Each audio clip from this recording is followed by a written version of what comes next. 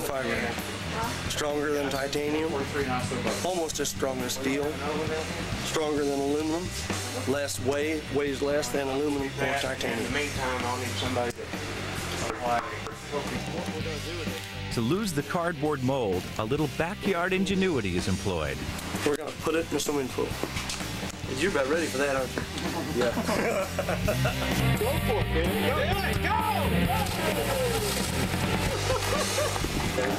It looks awfully good. It ought to be in there. I'm working on it.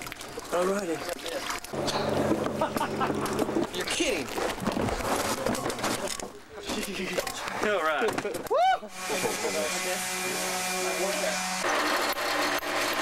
And so I think we're actually quite close. The fins are slotted to fit into the tail and are basically all that will keep this thing stable as Aurora tops out at nearly 1,400 miles per hour, twice the speed of sound. The pieces of the airframe are assembled and Aurora's exterior begins to take shape. While Aurora will fly on one large motor, there's another way to get that power. It's called a cluster. Builders take several motors and combine them for added punch. Team Al's Hobby Shop took this idea to the extreme with a 9-motor monster. Meet the beast. Anyone who's doing this loves it. Trying to capture lightning, the thrill of it. I don't know how to explain it until you're up close and personal. You build something with your bare hands and watch it go up, way up in the sky, almost to space. If you talk to the people at NASA, 9 out of 10 of them started flying model rockets when they were a kid. What the mind can do is just unreal. When he builds rockets, he just takes it all out and just leaves it. And then we all have to pick up after him. That's the worst part. My wife loves going out and seeing these things fly. I know several of them that do, until the bill comes in the mail. I had this parachute kind of folded up tight for a while, and I unrolled it just so that it all kind of stretches out so that it unfolds. Because parachutes have a tendency, you know, if you leave them folded and stored for a long time, you just sort of hold their shape, and that's not a good thing when it comes out of the rocket. Far part of that part.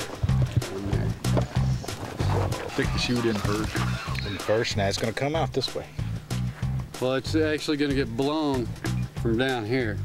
Yeah, but the chute's coming this way. That's going to have to be above everything, right? No, he's blowing this way. Actually, this is going to be the main, so it's going to be going that way. Actually, it's blowing out this. It's actually coming out that way. Oh, well, then we've done it backwards then. Yeah, because the shear pin's just blowing it out through. All right, well, you got it backwards. You got to put the gold in first. The best part is when that big parachute comes out and saves it from crashing to the ground. Okay, I'll make this as short and sweet as possible. Team Beast from Illinois, Indiana, Wisconsin, Georgia, and Iowa will be launching a scratch-built 3x upscaled Hawk Mountain Beast. It's 12 inches in diameter and 25 feet tall. There will be a drogue at apogee and a main at 800 feet. The backup altimeter will also fire at 800 feet. It is powered by Aerotech motors, one central N2000 surrounded by two M1315s, two K560s, four K700s. Want that in English?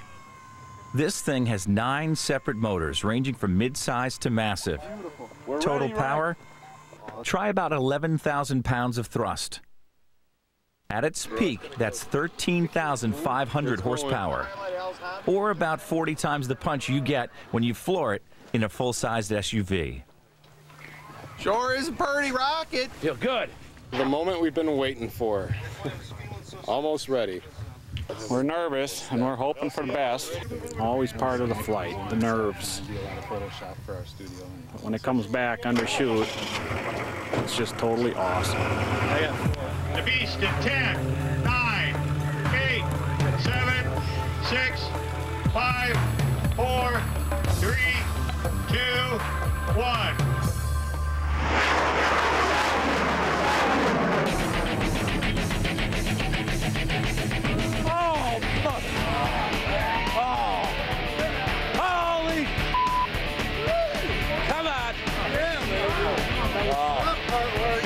Come on, Gonzo! Team Beast! It ain't over yet!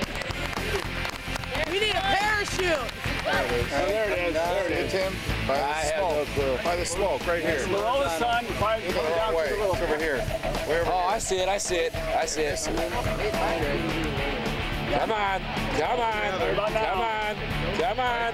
Come on. Come on. Where's it at? Where's it at, baby? Show it to me. Come on. Come on. Oh, me. Coupler 2 blew apart. There. Oh!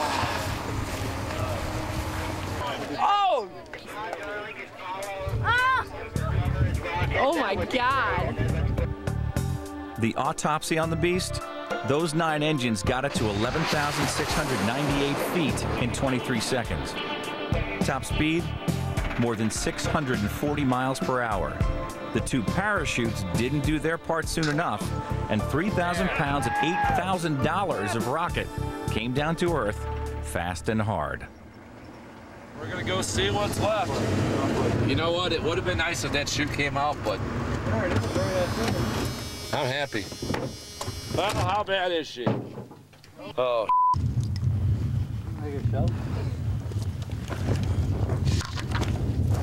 Anyone see where the other fin is? The chute came out, it just didn't open up. Didn't catch enough air. You know what? If everything worked, you wouldn't be doing it. It'd be too damn easy.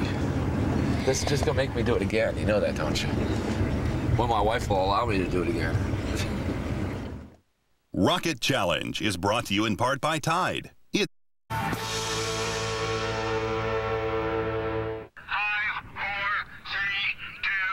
Among the thousands of launches over 6 days in Argonia, Kansas, some extreme and high-flying machines left the pads.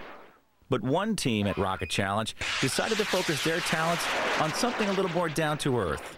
Hi, I'm Mark Carr. I'm from Cameron, Missouri. I'm with a group of 4 doctors, and we wanted something really unusual, something that was simple and eye-catching, just something fun. We decided just to go back to our roots and make a giant pop bottle rocket. At the very top is our 16-foot tall pop bottle rocket. We were originally going to launch the whole pop bottle. It's a great idea on paper, but in the testing phase, a crucial discovery is made. That is what we do not want to do when all the other rocket guys are looking at us.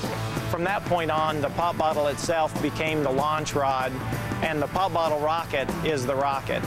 In that, we're going to use a Cesaroni rocket motor, a 4-grain K motor that'll have about 120 pounds of thrust for 3.2 seconds. We envision this as being something. In other words, this bottle rocket gets its pop from a mid-sized engine carrying 3 pounds of solid fuel that should send it up about 3,500 feet.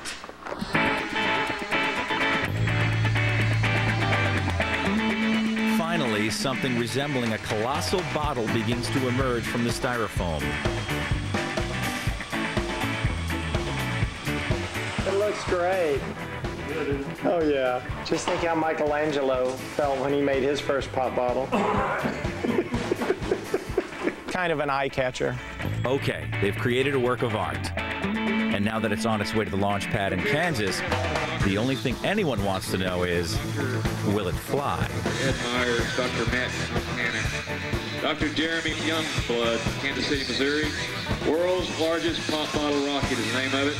3, 2, 1.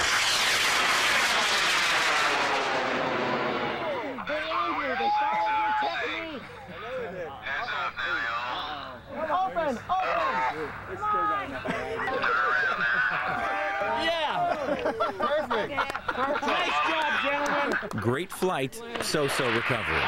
But that doesn't shake up the bottle rocket crew. Oh man, that was great. For Team Extreme, Aurora is still an empty shell. Now it's time to put something under the hood. The 80-pound solid fuel motor they will make from scratch will be the biggest booster ever to clear the pad at LDRS. To give you an idea of how much power we're dealing with in this P motor, think of your average 4-door sedan. Now think of igniting that motor underneath it and throwing it up on top of a 10-story building. To